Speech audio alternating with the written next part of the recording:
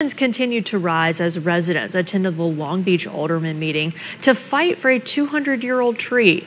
The residents in favor of keeping the tree in place had the opportunity to discuss their concerns with the potential removal. One of the cause's supporters, Lucius Marks III, spoke and offered to meet with the hotel project's team and hopefully come to an agreement on the 12,000 square foot hotel's location that can save the tree.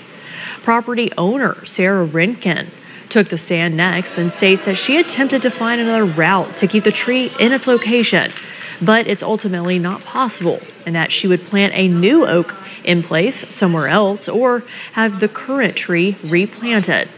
However, residents for keeping the tree say that a young tree is not enough to replace a 200-year-old oak, and that replanting it will most likely lead to its death. I think just from the number of people that have signed the petition, the number of people that showed out here tonight, it's obvious that people care about this, and the aldermen need to listen to their citizens. There's a big global clock in New York that says 6 years on it for climate change, and us cutting down a 200-year-old tree really doesn't support that. While tensions continue to rise, some residents understand the arguments of both sides in keeping Long Beach's looks and economy on the rise.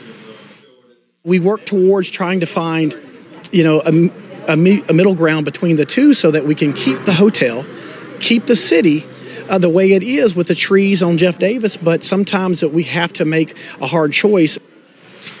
Residents in charge of the petition to keep the tree say that they will continue to gather signatures, which they say they now have around 2,000 of.